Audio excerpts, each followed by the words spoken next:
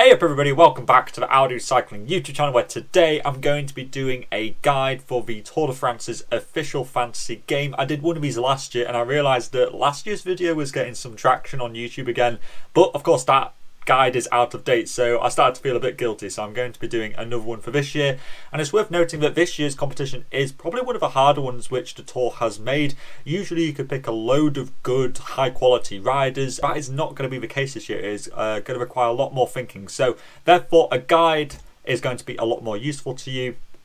I would say that what we're going to be doing first is talking about the sort of organisation of when you should be making transfers in this race, and we're going to be taking a look at the scoring system as well.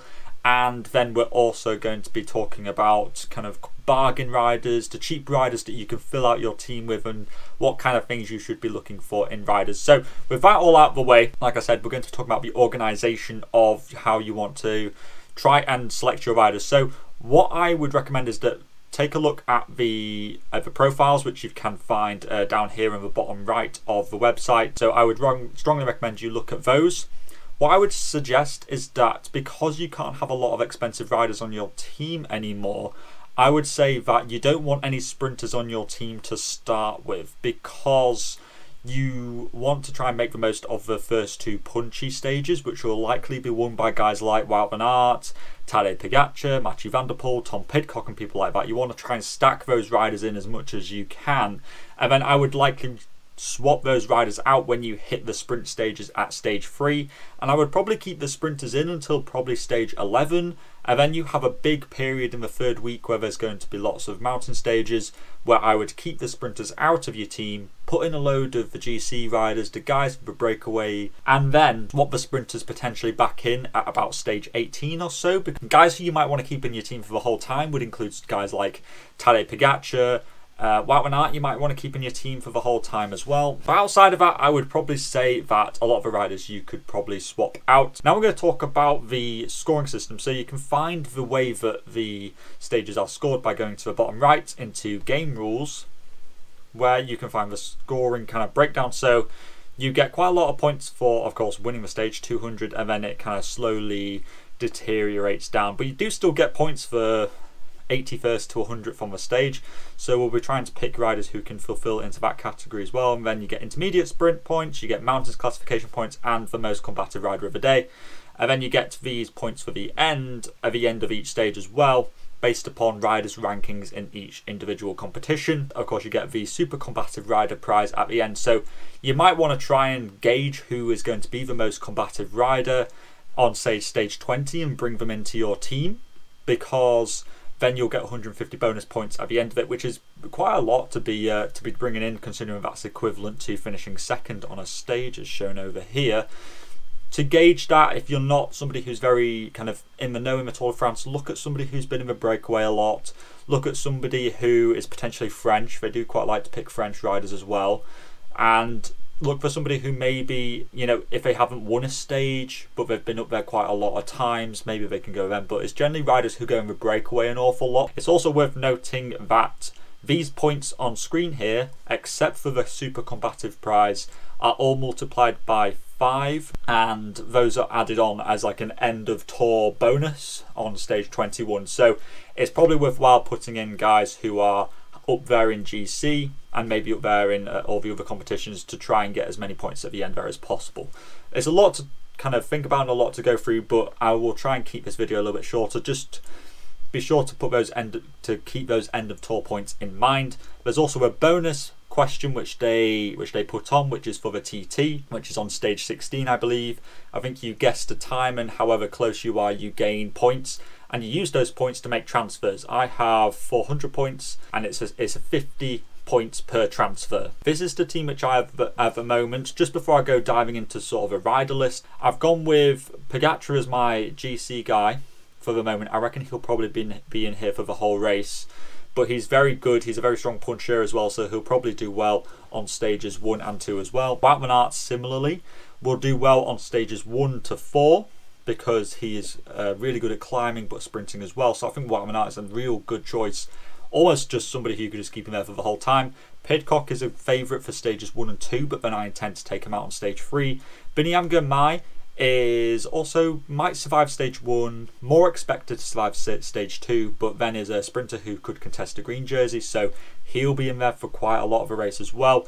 And then I've got these guys who are filling out the lower point categories, and the main thing which I'm going for is that Corbin Strong, Matthew Dingham and also Maxime Van Hills are all eligible for the white jersey competition, which I think is quite important because there aren't a lot of riders who are eligible for that competition this year. And therefore, when you get to the end of each stage, you get these extra points for based upon their position. So even if they are 7th or so in this competition, which is going to be relatively easy to do, considering that these guys are quite good at climbing, they get an additional 9 points. And it's just those little things which you might want to pick up on. Take a look at guys who are also in that white jersey competition, because you can gain a few little extra points. And I've gone with Tejada because he's a very good climber. But speaking of riders, let's go and take a look firstly at some of the more expensive riders. And then I'll go down and pick out some riders who I think you could be putting on your team throughout this race. So all these guys on the front page are all good picks, to be honest with you, except for maybe Enric Mas I'd stay away from. He's a little bit questionable as to whether he's a good choice. But Pedersen, Groenewegen, Philipsen and Jakobsen, these are all the strongest sprinters in the race. Philipsen and Pedersen are sprinters who are better climbers. Jakobsen and Groenewegen generally don't climb very well, so Philipsen and Pedersen might be a bit better in terms of being able to contest some more difficult sprints. So you might be minded to pick these guys instead, just because they will also do well on the flat stages, but might pick you up some bonus points on some more difficult stages. Pogacar and Vingegaard are the GC favourites, and then Wout van Aert and Mathieu van der Poel are also very good. I would say that Wout van Aert is a better choice than Van der Poel, because Wout van Aert is more likely to get involved in the bunch sprints. Mathieu van der Poel generally doesn't do that because he's supporting Jasper Philipsen. Pidcock is good for the first 2 stages and then some breakaways, but he is quite expensive for somebody who probably won't be going for GC too much. Then you have sort of the second tier GC favourites like a Gaudu, Hindley, Ben O'Connor, etc. Adam Yates as well. So you can go for them as well. It's also worth noting, I think there's a limit on the number of riders you can have, so you can only have a certain number of green riders. So you could pick Adam Yates, who's classified as a climber, even though he is a GC rider. So that's a little sneaky trick you could use there as well. We're getting down a little bit cheaper. You might want to pick some cheaper sprinters. Guys like Christoph and Caleb Ewan will still do quite good.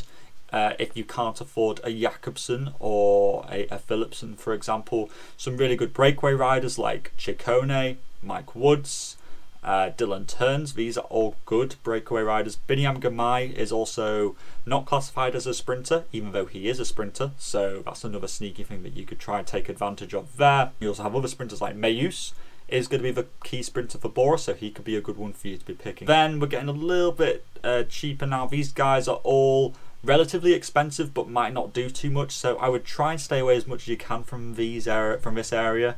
Welsford is a good sprinter for 13 credits. I would say that he is perhaps an exception in this area. He could definitely do something. Felix Gall is in the white jersey competition, could do very well in this competition at the end of a race, so keep an eye out on him. And then moving into some more cheaper riders, we're getting towards like 11 points or so. Barguil has won the polka dot jersey in the past, and therefore might be one who you want to look towards to go into the breakaway. You have Aram Baru, who could do very well on the first 2 stages. Fred Wright is good in the breakaways. He's the recent British champion.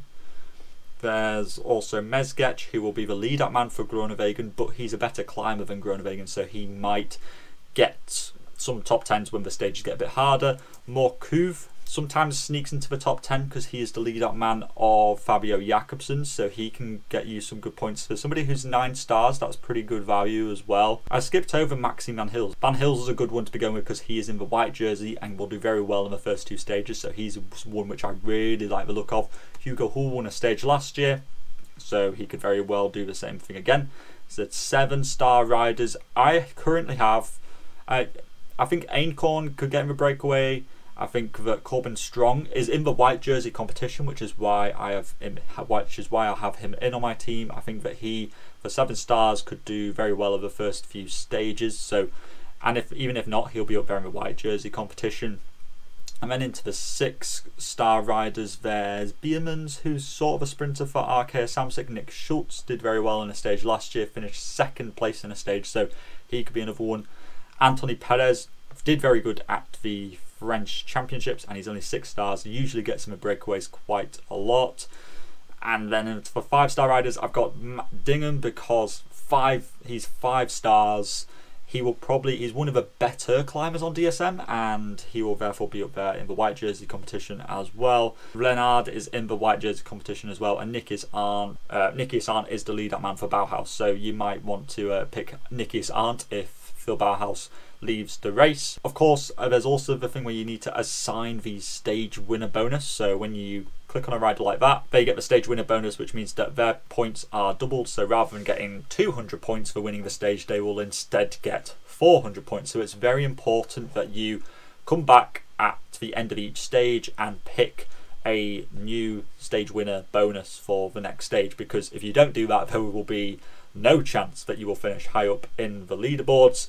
If the kind of stage winner bonus thing is too much for you and you can't really be bothered to set one each day, and you would prefer a fantasy game where you just set a team and you just forget about it, then I would strongly recommend that you go and check out Velogames. That is another fantasy cycling website that I use very frequently.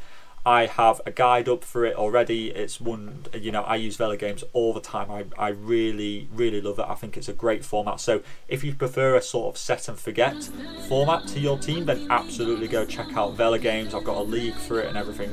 Check out the channel because there are guides up there to try and help you to pick the best teams possible there. But that is my guide for the official Tour de France game. If you have any questions, put them in the comments down below. I will also try and remember to put the league code and how to get into it and stuff into the description of the video. But all that is left to say is to stay safe out there, and I'll see you in the next video. Salut!